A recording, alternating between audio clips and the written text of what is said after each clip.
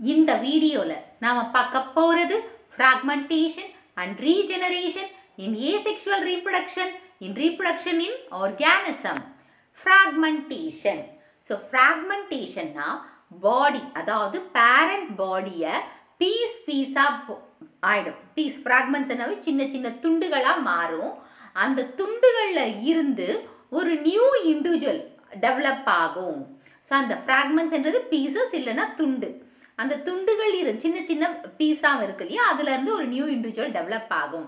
அதுதான் இதோட first point. The parent body breaks into the fragments or pieces and each of the fragments has the potential to develop into a new individual. Fragmentation or pedal laceration occurs in many genera of sea anemones. நிறைய sea anemoneன்றது இதுதான்.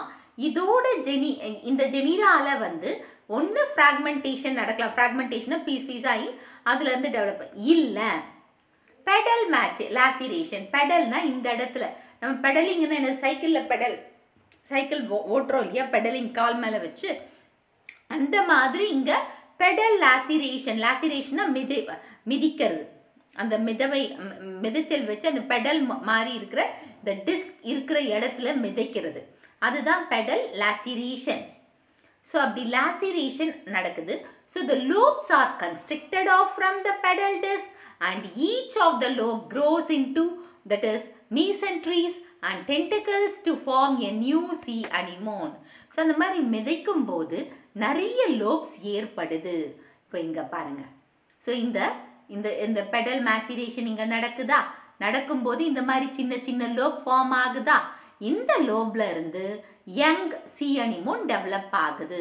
So இது வந்து C anemone. அந்த C அனிமோன்ல இருந்து பெடலை லாசிரேட் அதாவது மிதிக்கும் போது நிறைய சின்ன சின்ன லோப் மாதிரி ஃபார்ம் ஆகுது. லோப் மாதிரி ஃபார்ம் ஆன பிறகு இந்த ஒவ்வொரு லோப்ல இருந்து மீசென்ட்ரிஸ் அதாவது துளிருது, வளருது. ஸோ அந்த இதுல இருந்து என்ன வளருதுன்னா இந்த டென்டக்கல்ஸ், அப்புறமா அதோட பாடி அந்த கீழே இருக்கிற இந்த டென்டக்கல்ஸ் துளிர்றது. அதாவது இந்த பெடல் லாசிரேட்ல இருந்து அதாவது வெளியில துளிர் விடுற மாதிரி டென்டக்கல்ஸ் அதோட பாடி பார்ட்ஸ் வந்து டெவலப் ஆகுது. அதுதான் வந்து பெடல் மேசிரேஷன். சாரி, மேசிரேஷன் இல்லை, லாசிரேஷன். அதன் மூலமாகவும் ஒரு இது நம்ம ஏசெக்சுவல் ரீப்ரடக்ஷனை பார்க்கலாம். ஸோ இதுல பாருங்க, இங்க இந்த பெடல் டிஸ்க்ல இருந்து டென்டக்கல்ஸ், இது வந்து பேரண்டோடது. இங்க டென்டக்கல்ஸ், நியூ டென்டக்கல்ஸ் ஃபார்மேஷன் ஆகிறதையும் பார்க்கலாம். இது வந்து oral part, that is the Appar வியூல இருந்து பார்க்கும்போது ஓரல் பார்ட், அதை சுத்தி வந்து டென்டக்கல்ஸ் இருக்கிற மாதிரி காட்டியிருக்காங்க. நெக்ஸ்ட், இன் டேப்வார்ம், த டேப்வார்மோட ஜுவாலஜிக்கல் நேம் வந்து டீனியாசோலியம். த Gravite ப்ரோக்ளாட்டஸ் R the oldest at the posterior end of the ஸ்ட்ரபைலை. So இதுதான் வந்து டேப்வார்ம். இந்த ஒவ்வொரு இது செக்மெண்ட் இருக்குல்லையே, இதுக்கு பேர் வந்து ப்ரோக்ளாட்டிஸ். கிராவிடன்னா மெச்சூர் ப்ரோக்ளாட்டிஸ் வந்து அந்த எண்ட், அதாவது இது வந்து தலைப்பகுதி, ஸ்டார்டிங் ஸ்டேஜ், அண்ட் இது வந்து எண்டில் தான் மெச்சூர் ப்ரோக்ளாட்டிஸ் இருக்கும். கிராவிடன்னா பழுத்த ப்ரோக்ளாட்டிஸ், இல்லைன்னா ஸ்ட்ரபைலைன்னு சொல்லலாம். ஸ்ட்ரபைலை. So the Gravite ப்ரோக்ளாட்டிஸ் R regularly cut off either சிங்லி R in groups from the posterior end by the process called apolysis. The apolysis என்னன்னா பார்த்தீங்கன்னா இந்த எண்டில் இருக்கிற மெச்சூர் ஆன அந்த ப்ரோக்ளாட்டிஸ் வந்து பீஸா கட் ஆகும். கட் ஆகிட்டு ஒன்று சிங்கிள் இல்லை தனித்தனி, அதாவது ஒரே ஒன்று கூட கட் ஆகலாம், இல்லை ஒரு பஞ்ச், ஒரு குரூப்பாக கட் ஆகலாம். அந்த மாதிரி இருக்கும், அந்த மாதிரியும் கட் ஆகலாம். ஸோ அந்த ப்ராசஸ் இந்த மாதிரி கட் ஆகுது இல்லையா, இந்த ப்ராசஸ்க்கு பேர் வந்து அப்போலைசிஸ். அப்போனா கிராவிட் வந்து பேரண்ட் பாடியில இருந்து பிரிஞ்சு வருது, லைசஸ்னா ஸ்பிளிட் ஆகுதுன்னு அர்த்தம். இங்க the gravid proglattis or next point, this is very significant since it helps in transferring the developed embryos from the primary host man to find a secondary host pig. So இதில் என்ன ஒரு help இருக்குன்னா, இந்த Gravite ப்ரோக்ளாட்டிஸ்ட்ன்றது வந்து பார்த்தீங்கன்னா மெச்சூரான ப்ரோக்ளாட்டிஸ்ட் embryo. So இந்த embryo development இது எல்லாமே வந்து மனுஷனோட இன்டெஸ்டைன் லார்ஜ் இன்டெஸ்டைனில் நடக்குது. இப்போ லார்ஜ் இன்டெஸ்டைன் அதாவது மனுஷன் அதாவது மேன் தான் வந்து பிரைமரி ஹோஸ்ட். இந்த பிரைமரி ஹோஸ்ட்ல இருந்து நெக்ஸ்ட் செகண்டரி ஹோஸ்ட்டுக்கு டிரான்ஸ்ஃபர் ஆகணும். ஸோ அந்த ஒரு இதுக்காக தான் இப்படி வந்து பீஸாக கட் ஆகி வெளியில் வரும். அதாவது காளைக்கடன் சொல்கிற மாதிரி இல்லையா, அந்த ஸ்டூல்ஸ் வழியாக வெளியில் வரும். அதை பிக் சாப்பிட்டுச்சுன்னா அதோட லைஃப் சைக்கிள் கம்ப்ளீட் ஆகும். யாரோடது? இந்த Taenia சோலியாவோட life cycle, டேப்வாமோட life cycle. Next regeneration. ரீஜெனரேஷனா இப்போ ஒரு பார்ட் வந்து கட் ஆயிடுச்சுன்னா அது திரும்பி வளர்ந்துரும். அதுதான் regeneration. Is a regrowth in the injured region. இப்போ நம்மளுக்கு கூட ஒரு சின்ன அடிபட்டுச்சுன்னா அது தழும்பா மாறி கொஞ்ச நாள் அது மறைஞ்சிரும். காயம் ஏற்பட்டு அப்புறமா தழும்பா மாறும், அது கொஞ்ச நாளில் மறைஞ்சிரும், மோஸ்ட்லி மறைஞ்சிரும். ஓகேவா? ஸோ அதுதான் என்னது ரீஜெனரேஷன். ஆனால் சில lower ஃபார்ம்ஸில் entire organism entire individually develop ஆகுது.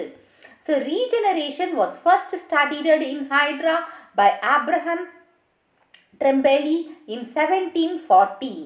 ஸோ இதை ஃபஸ்ட்டு படித்தவங்க யார்? ரீஜெனரேஷன் நடக்குதுன்றத, அதாவது நியூ டிஷ்யூஸ் டெவலப் ஆகுது, இல்லை நியூ ஆர்கானிசமே டெவலப் ஆகுது, இண்டிவிஜுவல் இப்போ புது ஹைட்ராவே டெவலப் ஆகுதுன்றத கண்டுபிடிச்சவர் வந்து ஒரு புரோக்கன் பீஸ் ஆஃப் ஹைட்ரால இருந்து ஒரு ஹைட்ரா, இப்போ இந்த ஹைட்ராவோட இது ஒரு புரோக்கன் பீஸ், இதுல இருந்து ஒரு புது ஹைட்ராவே டெவலப் ஆகுது, இங்கே டெவலப் ஆகுது. ஸோ அதை கண்டுபிடிச்சவர் யாருன்னா ஆப்ரஹாம் ட்ரெம்பெலி 1740ல கண்டுபிடிச்சாரு. ஸோ ரீஜெனரேஷன் ரெண்டு வகையாக இருக்கு. அது மார்ஃபைலாக்சிஸ் and எபிமார்போசிஸ். மார்ஃபைலாக்சிஸ்னா whole body grow from small fragment. Example hydra and planaria. So இதுக்கு எக்ஸாம்பிள், அதாவது ஹோல் பாடியும் எதுல இருந்து டெவலப் ஆகுது? அந்த என்ன சொல்கிறது, அந்த பார்ட் எந்த ஒரு சின்ன ஃப்ராக்மெண்ட் ஒரு டென்டக்கல்ல இருந்து ஹோல் பாடி டெவலப் ஆகுதுன்னு வச்சுக்கோங்க. அதை நம்ம என்னன்னு சொல்கிறோம்? மார்ஃபைலாக்சிஸ்.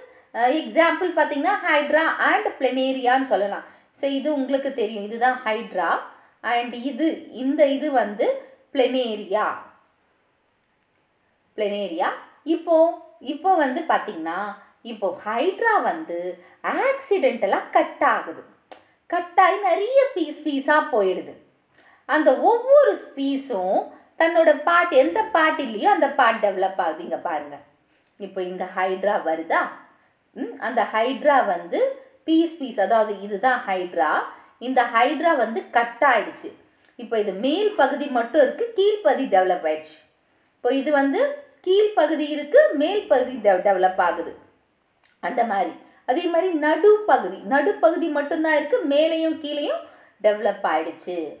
ஸோ அந்த மாதிரி ஒரு கண்டிஷன் வந்து இந்த மார்ஃபைலாக்சிஸில் இருக்குது. So Basel part and arboreal end, அதாவது பேசல் பார்ட் எது இப்போ வந்து நான் சொன்ன மாதிரி அப்போ ஓரல் எண்டு இல்லைன்னா இங்கே வந்து ஓரல் பார்ட் இல்லை, அப்பர் எண்டு. இங்கே வந்து போரல் அடிப்பகுதி, இந்த கீழே இல்லாததுனால கீழே இருக்கிற பகுதி டெவலப் ஆச்சு. ஸோ எந்த பகுதி இல்லையோ அந்த பகுதி டெவலப் ஆச்சுன்னா அது வந்து மார்ஃபைலாக்சிஸ்.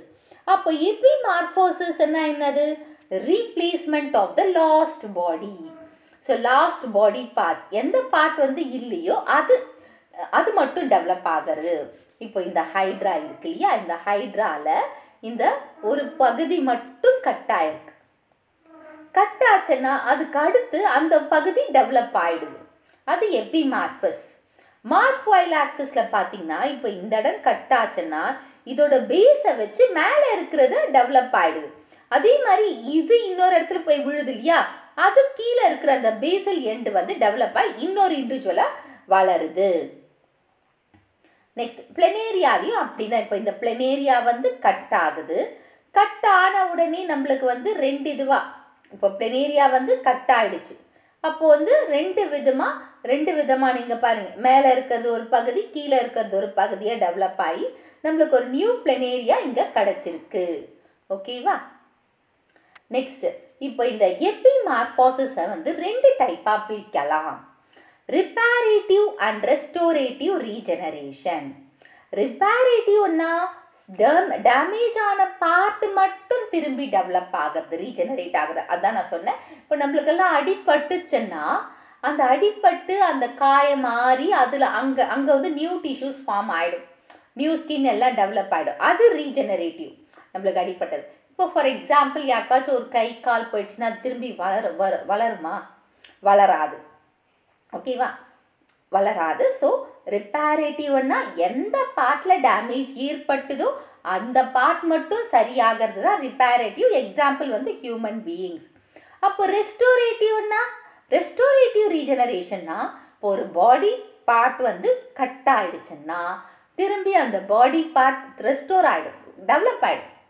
அதுக்கு எக்ஸாம்பிள் வந்து star fish and tail of the wall lizard.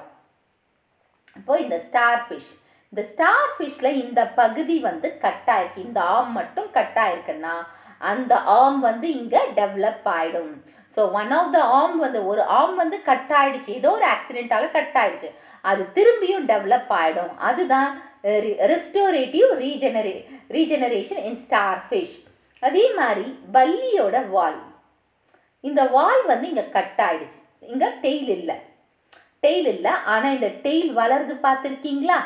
So இந்த வளர்றது தான் திரும்பி அந்த இந்த மாதிரி பெருசா இருந்த டெய்ல் அழிஞ்சு ஏதோ ஒரு ஆட்டோட்டோமி ஏதோ கட் ஆயிடுச்சு, ஏதோ அதுவே இங்க போய் மாட்டுச்சோ இல்லை நம்ம கிட்ட அடி வாங்கி எப்படியோ கட் ஆயிடுச்சு.